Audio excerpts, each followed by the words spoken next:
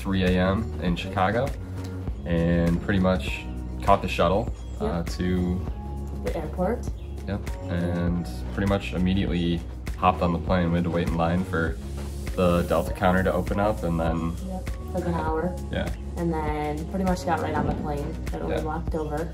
We had our COVID test checked, our St. Lucia authorization form checked. Yep, and then we got on the plane, went to Atlanta. Yep. Pretty much ran through that airport. Yep. We hopped on the next plane. We hopped off the plane, our first plane, at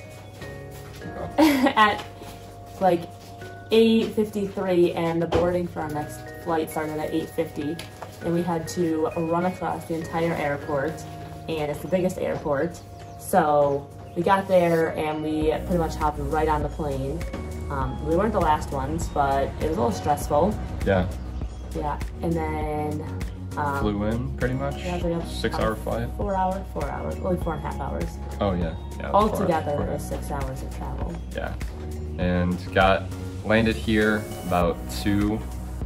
Stood in line for about an hour to have our COVID tests checked, and then stood in line for another hour to have our customs documentation checked, and then rode in a car for an hour to get to the resort. Yeah, and it was really cool driving through. We drove through like the community, and so it was really cool to see the different houses and different people and like how they live versus how we live. Right. Yeah. The driving is crazy.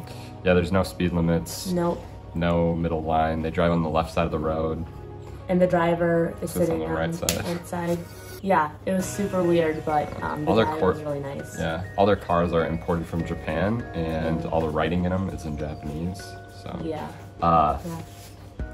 So we got here at about 5:15.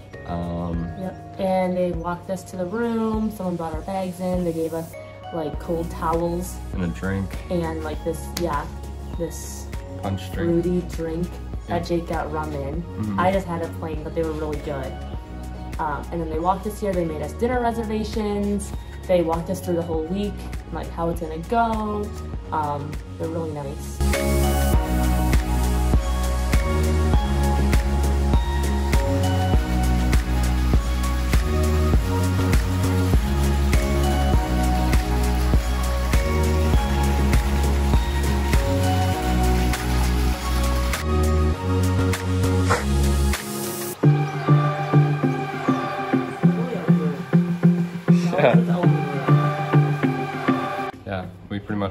We jumped in the pool right away just for a second, and then we showered and got ready for dinner. Yep. Had dinner at the Dashni.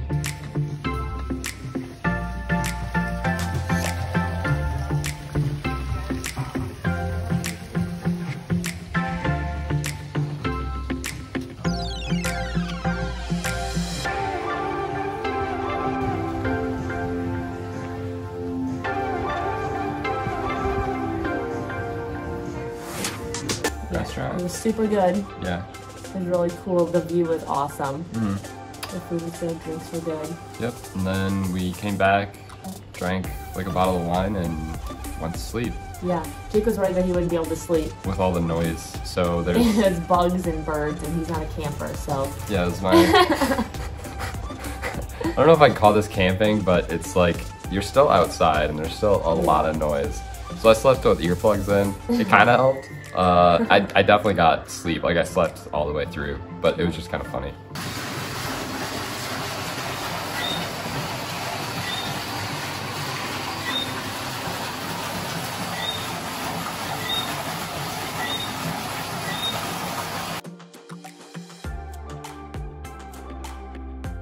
It was funny. I was worried about it, but I'm good now. Yep. First full day. Yep. We got up and got some breakfast. We got it delivered to the room. Yeah, we got it in room, which was really nice. Yeah, and then we got ready and went to the Soufriere experience. Yeah, so we went to the concierge and pretty much just waited, and the taxi came and grabbed us, and we then immediately went to the sulfur springs. Yep, and the sulfur springs are just like a volcano that erupted here and then collapsed, and now it's Smell like rotten eggs. yeah, and now it's like boiling, like the magma down below is like boiling the water on the surface. I don't know. Yeah. It's pretty neat. It's pretty cool. And then we went to the mud bath. Yeah, we went down below, and there's some mud baths there, also heated by the sulfur springs. But it was like a hot tub, like temperature. Yeah. Yep. It wasn't really that hot. It was really warm. It was mostly like really dark water, and then the mud they gave to us. Like in a bucket. Yeah, and we put it all over each other. And they had a dark black mud that you were able to like put on top of the gray mud. Like handprints and stuff. It was pretty cool. It was fun. Yeah, and then we got back in the black water to like rinse it all off. It was kind of scary going in there because you couldn't see anything, but it was pretty fun. It was a weird experience, but a good experience. Yeah, it was definitely interesting. Yeah. Then we walked back to the taxi, hopped back in, and we went to a lookout point on our way to Diamond Falls. Which was, that wasn't included. Our taxi was a really, really nice guy. Yeah, so he stopped there, and we got to see like this overlook of Soufriere, and it's a really interesting spot to stop. I'm really glad he stopped. Yeah, that was really cool. And then we went to Diamond Falls and the Botanical Gardens. Yeah. And walked around, and they showed us a bunch of different flowers and plants that are here. Which is St. Lucia. Pretty interesting because most of them are imported. Like there's not very many native plants here. And a lot of them we had been seeing around the resort, so it was neat getting to see them and know what they actually are. And hear what they are, yeah. Yeah, that was cool. And then we walked over and saw Diamond Falls, took some pictures there, and then we walked back and went to the mineral garden. Yeah. The mineral pool. Yeah, which it was like, it looked like it was a pool, but with no chlorine in it. So it was like completely fresh water.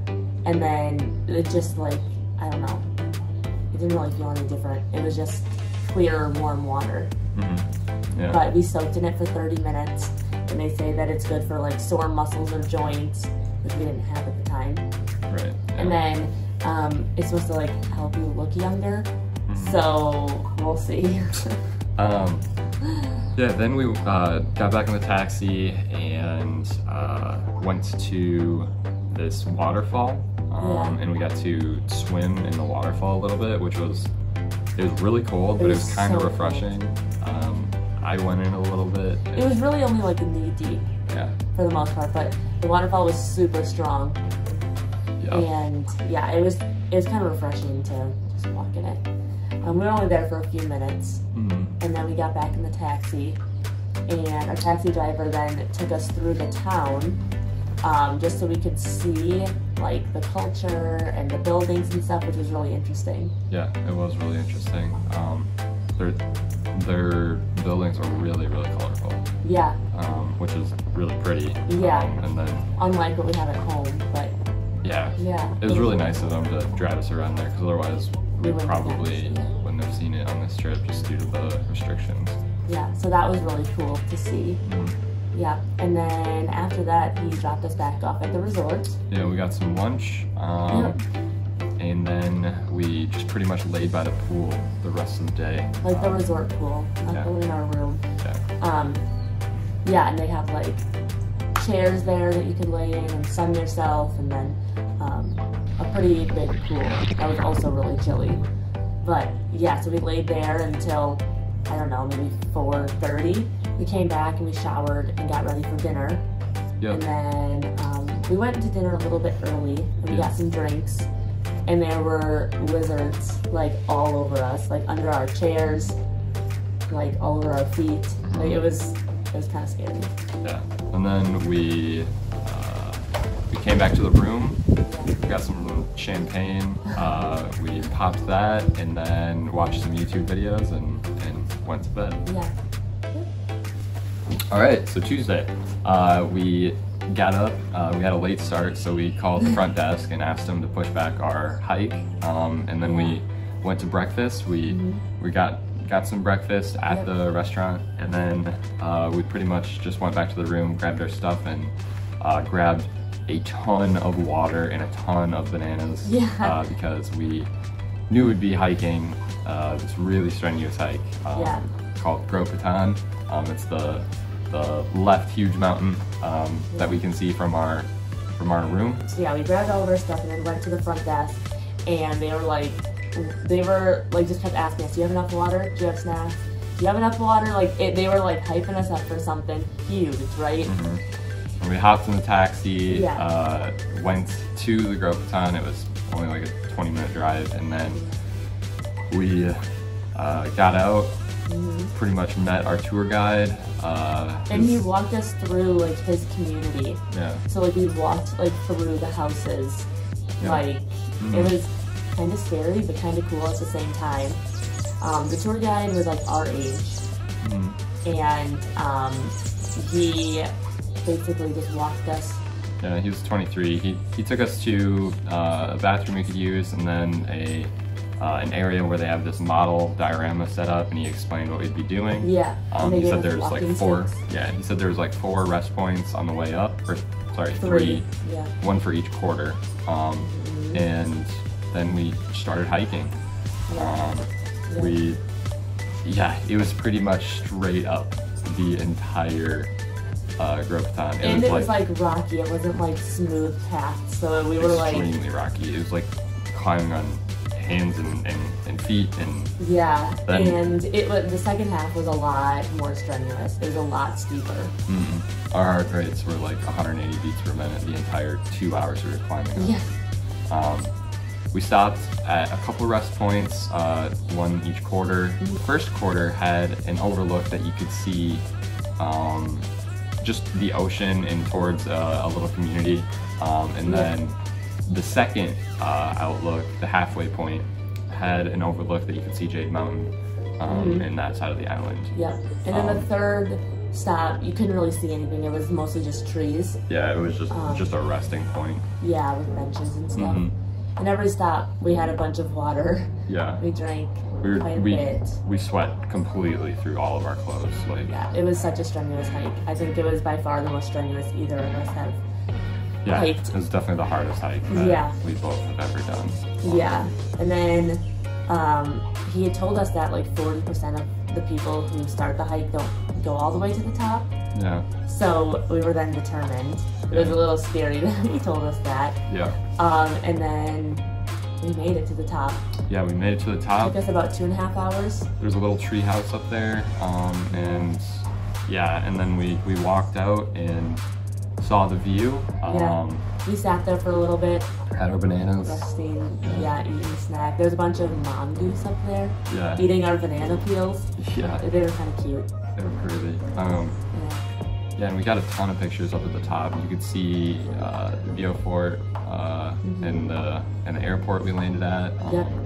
You could see Ladera, the resort we're staring at. Yeah, we could see so much from up there. And honestly, like the pictures that we took were like, they look like a painting. It was really cool. Yeah. And then we started to hike back down. Yeah, hike back down. It took us about 2 hours and 15 minutes to get up there, and then like an hour and a half to get down. We didn't stop for as long as periods of time on the way down. It wasn't that bad. It was mainly just like watching your footing and making sure you don't like fall. It was a pretty narrow path and pretty treacherous all the way up, so. Yeah, so just going down, we just had to be careful. Yeah.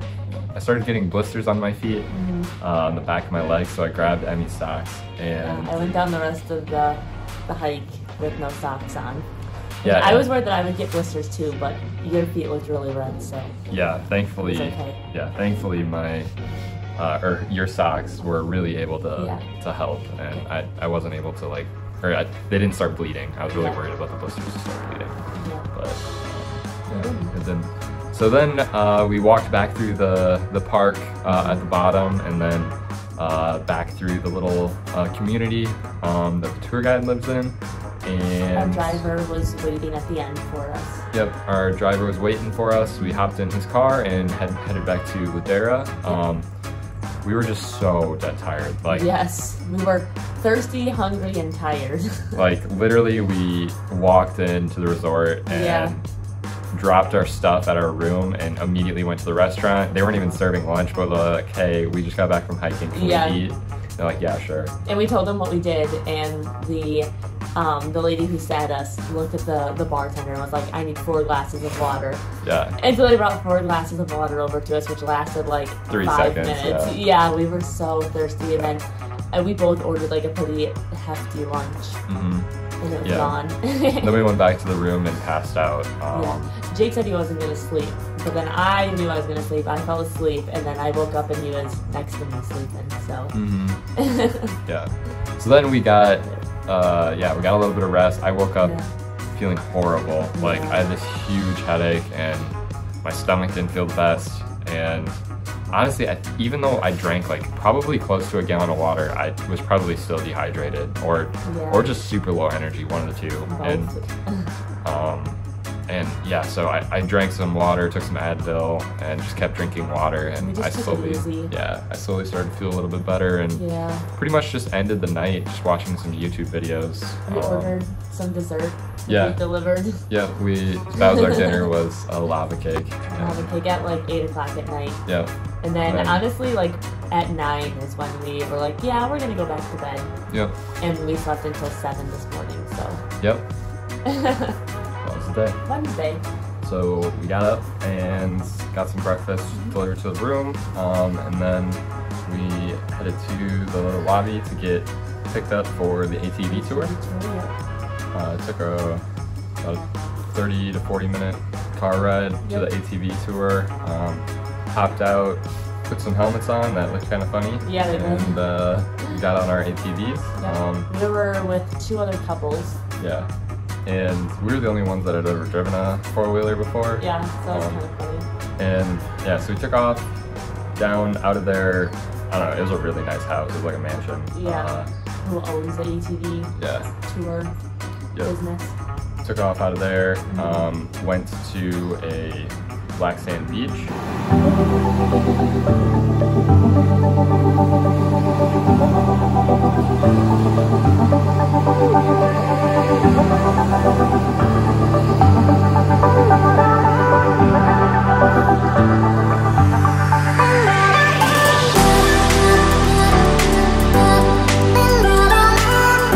While we were at the black sand beach, our tour guide dug up a hole where there were some sea turtle eggs.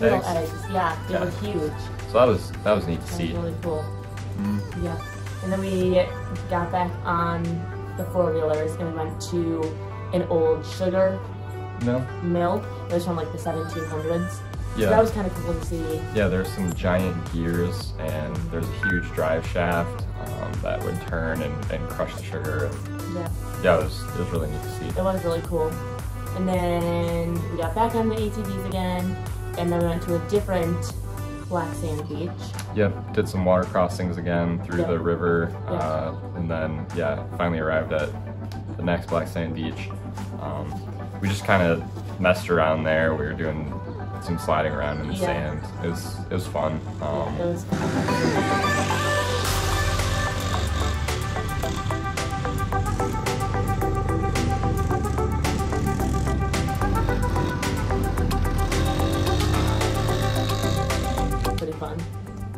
Yeah, and then we got off and we just hung out on the beach for a little bit. Talked to one of the other couples, and we got some pictures there. It was pretty cool. It was kind of funny, the other couples, you could tell they were struggling with the 4-wheelers, like the entire tour. I don't know. They kept getting stuck. They couldn't turn it on. It was kind of funny. Yeah, the guides were always having to help them out. Yeah, it was kind of funny, but it was fun. And then on our way back to where we started, we stopped at this guy's house who gave us all a beer. Yeah, they gave everybody a Piton beer. Piton beer. Yeah, we had that. It tasted like the stereotypical like beer. Like when you think beer, like if there was like a can that just said beer, that's what it tastes like. Jake drank mine. Yeah, because she was scared because I was surprised she took one. I saw her take one. I'm like, huh, she's gonna try it, I guess. I didn't even realize that it was beer. Honestly, I was more like looking around where we were. That I didn't even realize it was beer. So I took it. I was like, oh, I don't know, maybe it's lemonade or something. I don't know. I accepted, and then I realized it was beer, and I was like, oh, what have I gotten myself into? Yeah. So I quick downed mine and then drank half of hers. Yeah. Yeah. And then we went back to where we started, which was like only a few minutes. Yep. Where we sat and drank a beer. Hopped back in the taxi, went back to the resort. Yep. And then we got lunch. Yeah. And then just hung out Hung by out the here. pool. Yeah. Just kind of relaxed a little bit. Yep. And then we wanted to try a different restaurant for dinner. Yeah, so then we went over, like, it's just across the street. Yeah, it's like a 5-minute drive, or I mean a 5-minute walk. It was Rabbit Estate Hotel Chocolat. And yeah, it's literally, so it's this chocolate plantation that has literally chocolate in every single dish. Or cocoa in every single dish, yeah. It was so good. It was so good. Like, they brought out bread with different, like, dipping sauces and butter, and like 2 out of the 3 were chocolate flavored. Yeah. And yeah, and then we both got a steak that had like it was like a chocolate drizzle on it. Yeah, it was like a cocoa gravy. Yeah. It was good. Yeah, it was really good. And then for dessert we did a 9-plate. It was a 9. It was like all the different states of like chocolate. So like it started out with a cocoa bean, which was a very interesting experience to eat. We ate that, and that wasn't like too bitter. You could tell there was like a hint of chocolate. And then we tried 100% cocoa. And it was so bitter. It was like the most bitter thing ever. Yeah. It almost tasted sour. Yeah, it was. Yeah. It was pretty bitter. And then we did a like 72. It was like it was an 80% chocolate bar, 80% cocoa, which was still very bitter, but it was better. It was a lot better. Yeah. And then the rest were 72? Yeah, the rest were 72%. There was one that had like cinnamon on it, one that had coconut on it. Powdered sugar. Just different like dipping. Like it was dipped in other things. So that was really cool. Yeah, that was fun. Yeah. And then we walked back to the hotel, and that was pretty much it. We woke up and we got pouring rain. Yeah, we got some really cool pictures of the rain. It was like torrential downpour. Yeah, and we had horseback riding scheduled, which we were a little nervous about. We were like, maybe I'll stop by the time we leave. So we grabbed our umbrellas. Yeah, went to breakfast, and it didn't stop raining. It did stop for like a brief second, which gave us hope. And like these rainbows came out in between the pitons. Yeah, which was super cool. But yeah, and so we knew that the horseback riding was on the other side of the island, and so we still went. Yeah, we hopped in the taxi in the hopes that after our hour-and-a-half ride or whatever, it'd be done raining. And the taxi driver said no. And he told us, he was like, it's gonna rain it's gonna rain until Monday. And we're like, are you serious? He was like, yeah, it's the raining season. And we were really sad because, well, 1, we had horseback riding scheduled, and 2, like the rest of our trip is just it's outside stuff, yeah. So, anyways, like a fast forward like 40 minutes, he calls one of his friends who lives on the other side of the island, and it wasn't raining over there. So we were really excited about that. Yeah. We got to the horse place, and no rain. Yeah, there wasn't any rain. Which was great. We got really lucky. We pretty much just hopped on the horses. We were the only people on the tour. Which was kind of nice. It was nice. It really just felt like it was just us. Like the tour guide just kind of did his own thing. Was just there. Yeah. And we just kind of rode along the Atlantic shoreline, looking at the dramatic landscape over there. It's like a desert, and the Atlantic Ocean is really choppy and rough. So it was really cool. Yeah, it was neat to see. It's like completely different than the side of the island. The side of the island is like super green and calm and peaceful. Yeah, the other side is like super rough and flat and super dry. Yeah. Super duper dry. So honestly, we picked the right day to do the horseback riding because it was wet here, so it was great. And we got to ride the horses in the water, like on the shore. We got to ride on a couple beaches through the water. It was crazy, yeah. It was really cool. Something that I've always wanted to do, so it was really fun. Yeah. Then we stopped for a break on one of the beaches and just kind of hung out for a little bit. In the shade. Yeah, and then we went back. Yeah. Our horses were pretty small. They had really small horses. My horse was named Miles. Mine was Magnus. Yeah. And yeah, it was, I don't know, it was a lot of fun. The horses took off running a couple times.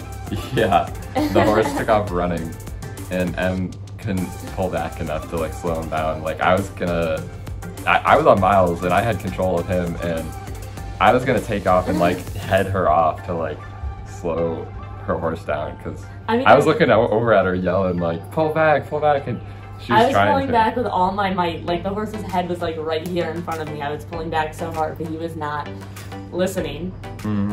And so he's just yelling at me, and my horse is just taking off. So yeah, but it was fun. Yeah, it was really funny. Neither of them had ever kicked anybody off of them, so we were the odds were not over. Yeah. Yeah, and then we got back to the stable, and the taxi driver was there. Yeah, he took us to this like hill above Via Fort. There's a lighthouse. Yeah. And it was super cool. We were really super high up. Yeah, and we took some pictures, and he didn't have to do that, so that was really cool. And it was really windy up there. And then we started our drive back to the hotel. It was like an hour and a half drive. Yeah. Yep. Yeah. We went through some like cities. Yeah, I got back to we went through Via Fort. Yeah. And there's a couple other smaller towns that we kind of drove through on the way back, but yeah, we got back and just pretty much hung out the rest of the day. We were pretty tired. We did yoga on the top of the resort. Yeah. There's this like lookout point that's pretty high up. Did some yoga on top of. It was pretty cool. It was just all like stretching and like the instructor like took our legs and like stretched them for us. Yeah, it was perfect since we were still sore from the hike. Yeah, it felt so good. Yeah, and then we came back to the room. I think we swam for a little bit, and then we ordered room service. Yeah, and just kind of hung out here. Yeah, we just hung out, just enjoying the view. Friday. We got up and ate breakfast, and then we got on the shuttle and went to the beach. Yeah, got to the beach. We weren't expecting a whole lot because normally this resort allows us to go to Sugar Beach, but they want to keep people separated. So we went to Malgretoute Beach, and we were honestly pretty surprised. It was really nice. A lot nicer than we thought it would be. They had umbrellas and some chairs down on the beach, and then had a restaurant there that gave us food and drinks. Yeah, and they had a nice swimming area and like a snorkel area above some of the reef that they have there. Yeah, we went snorkeling, which was so cool. We got to see so many different fish. Yeah, we got to see some sea urchins. A lot of sea urchins. We saw these like tube fish that we saw at the aquarium this past weekend, or 2 weekends ago now, and we're happy that we saw them at the aquarium, that we knew that they were fish because another couple was snorkeling and they thought it was a snake. Yeah, it was and they started screaming. Yeah. And then we saw like some coral too. Yeah, lots of coral and there was some blue and yellow fish. Yeah, there was some purple and yellow fish too. The guy that was like working at the beach told us to make sure that we didn't touch anything. So we were really scared because like some of the stuff was like really high up. There's some pink looking like weed. I don't know what it was. I don't know.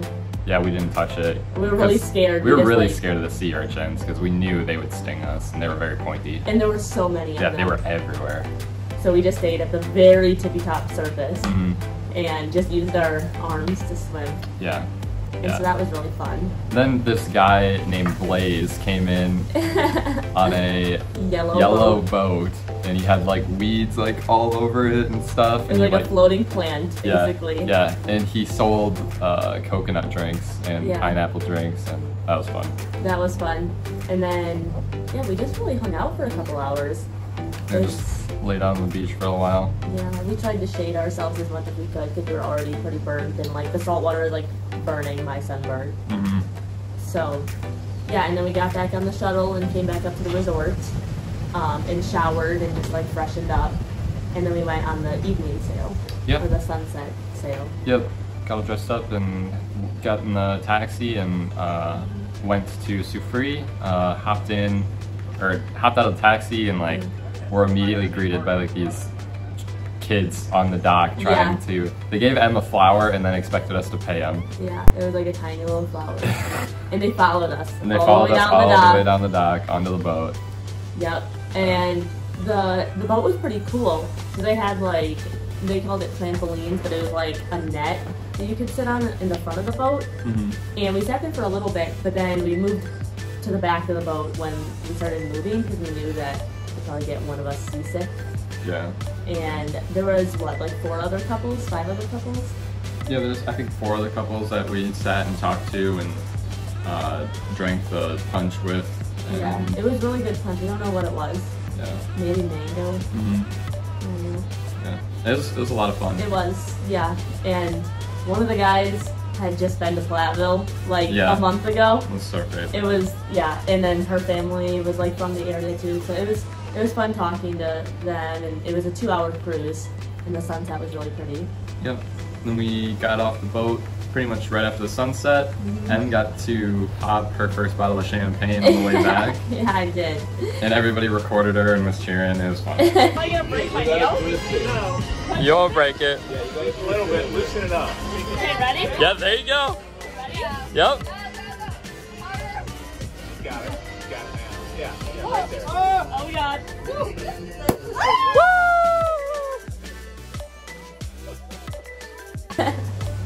And then, yeah, we got off the boat and pretty much just came back and relaxed for the night. Yeah.